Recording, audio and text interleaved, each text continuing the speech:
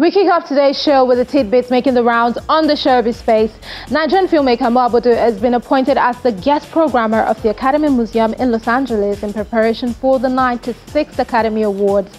The Academy Museum serves as the official museum of the Academy of Motion Picture Arts and Sciences, which is responsible for the Oscars.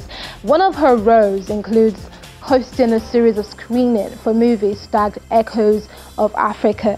The event is scheduled for the 1st of February to the 9th of February 2024 in Los Angeles, with an array of African movies which include The Little Girl Who Sold the Sun, Le France, Vaya Timbuktu, This Is Not a Burial, It's a Resurrection, and Munagambe. Congratulations are in order.